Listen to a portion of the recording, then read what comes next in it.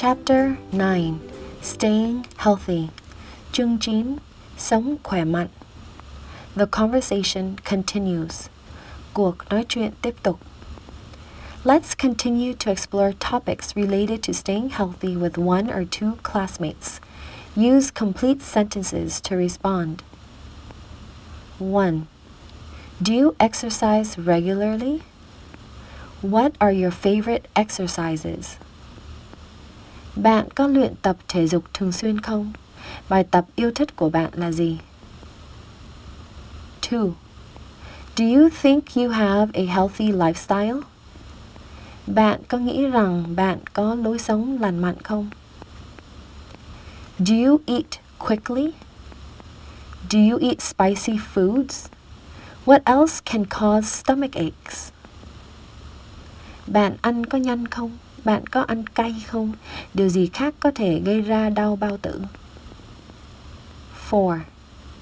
Do you find yourself worrying a lot? What problems worry you? Bạn có lo lắng về nhiều thứ không? Vấn đề gì khiến bạn lo lắng? 5. What are the advantages of modern medicine? Những thuận lợi của y khoa hiện đại. 6. What are the disadvantages of modern medicine? Những bất lợi của y khoa hiện đại. 7. What are the advantages of traditional medicine? Những ưu điểm của y học truyền thống. 8. What are the disadvantages of traditional medicine? Những nhược điểm của y học truyền thống. 9. Do you think Americans are overweight? Underweight? Theo bạn thì người Mỹ thừa cân hay thiếu cân? 10.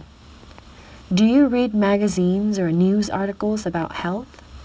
If yes, what subject or subjects do you find most interesting? Bạn có đọc tạp chí hay tin tức về sức khỏe không? Nếu có thì chủ đề nào bạn thấy thú vị nhất?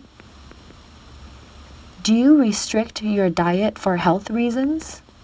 How? Why? Bạn có hạn chế việc ăn kiêng vì lý do sức khỏe không? Như thế nào? Tại sao? 12. How has medicine improved over the last 100 years? 10. Y học đã cải tiến như thế nào trong 100 năm qua, trong 10 năm qua? 13. How often do you go to the doctors? Bạn gặp bác sĩ thường xuyên như thế nào? 14. What are some positive health trends? Những xu hướng sức khỏe tích cực là gì?